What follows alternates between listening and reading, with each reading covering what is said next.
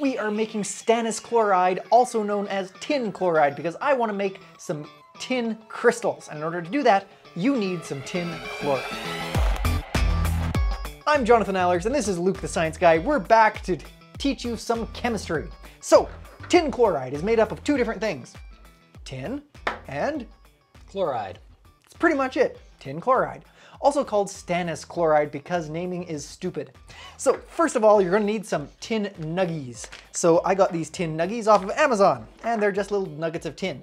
But these are each about 50 grams, and we don't need them that big. So the first step is going to be melting them down in a pot, right? Yep. Yeah. This is Destructive Creativity. We are here for you, for fun, and for science. So if any of those things appeal to you, make sure you click that bell icon and the subscribe button. All right. We're gonna get right into this by melting some tin. Why are we melting tin? We're melting tin just to get it into a nice thin sheet so we can cut it into small pieces.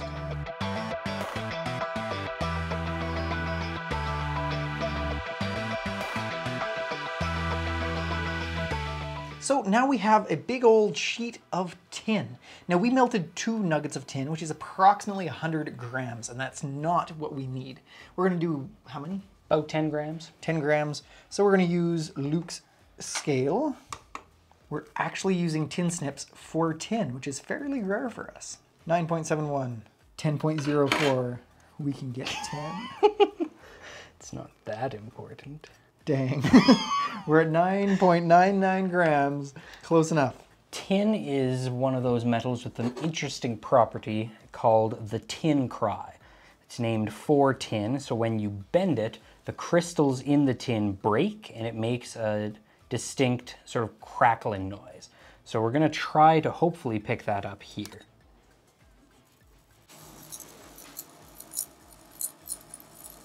I really hope you guys can hear this because I can hear it. It's a very cool sound. Remember, don't get hydrochloric acid in your eyes, otherwise you'll go blind. Hey!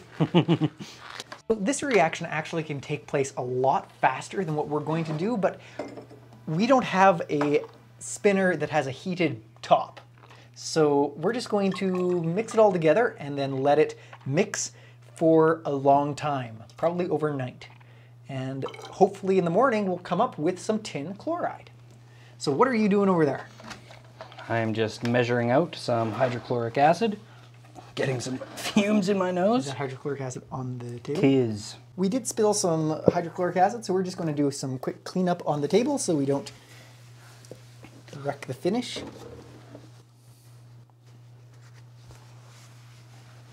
This is sodium carbonate, which is just a really nice base to neutralize the muriatic acid. This is a nice lesson on what to do if you spill acid.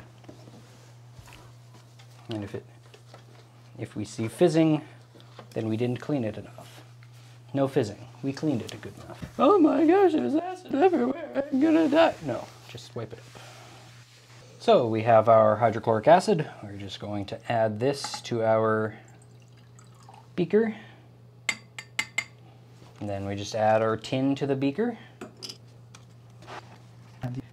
This is going to take a very long time to actually dissolve the tin into the hydrochloric acid. It's not a fast reaction at all. And just to protect Jonathan's house from hydrochloric acid fumes, we're just going to put some saran wrap over it.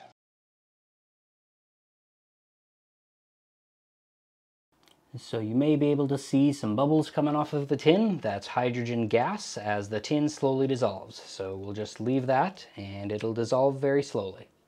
We'll see you in like 12, maybe 18 hours. Bye! What? I'm not gonna lie, this took way longer than I was expecting. In fact, this has been sitting for almost 3 weeks. Now, there are ways you can make this go faster, either by having it on a stir plate, or a heated stir plate is best because it'll go way faster if it's warmed up. But I purposefully left it just sitting on a shelf in a spot that it wasn't going to be disturbed, just to see how long it would take for the tin to be completely dissolved. And we have about 40 milliliters of tin chloride, Stannous Chloride. You can use Stannous Chloride as a reducing agent. I want it because I want to make some tin crystals, both electrically and chemically create tin crystals using stannous chloride. And that's pretty much it. I really look forward to making those episodes in the future, so stay tuned. I'll link them up above once I get around to actually filming them, but who knows how long that's going to be because I'm pretty busy with some other stuff right now. But I do have more stuff coming out next Wednesday morning, so stay tuned, hit that subscribe button, and stay safe. Also, don't eat this and don't get it on your skin. Just basic safety precautions. Bye!